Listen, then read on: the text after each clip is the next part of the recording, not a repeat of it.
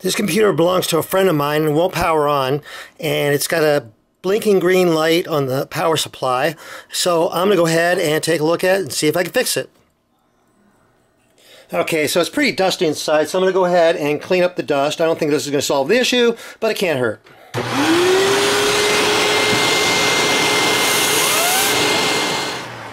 Okay, much cleaner. One of the first things they suggest on the HP website to try is, with the power disconnected from the back of the computer, go ahead and press and hold the power button on the computer for 10 seconds.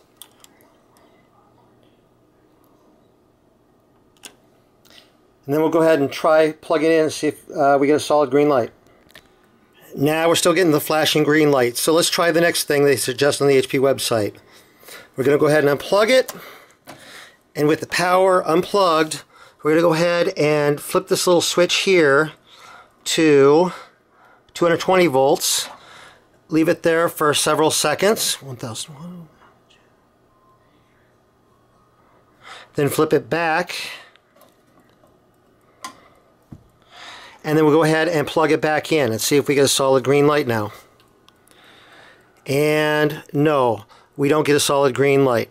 So we're going to go try something else that I had read about on the internet, and we'll see if that works.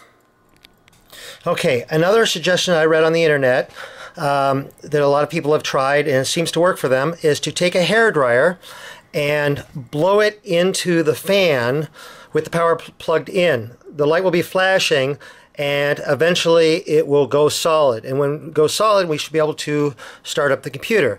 So I have the hairdryer and I have it set on hot, and I'm going to go ahead and blow it on high speed and just blow it into the power supply.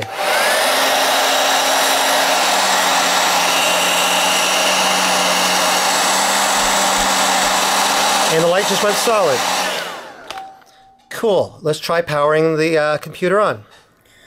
Okay, with a solid green light, let's go ahead and try to turn the computer on and see if it powers on. And it worked!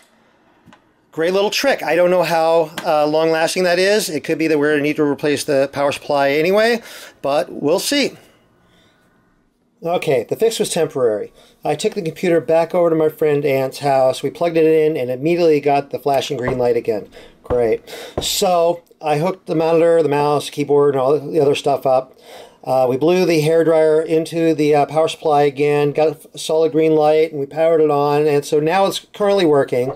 And I think it will go ahead and continue to work up until they get a power outage or they unplug the unit. So we're going to need to replace the power supply.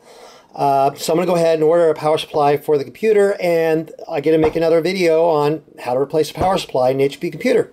Yay!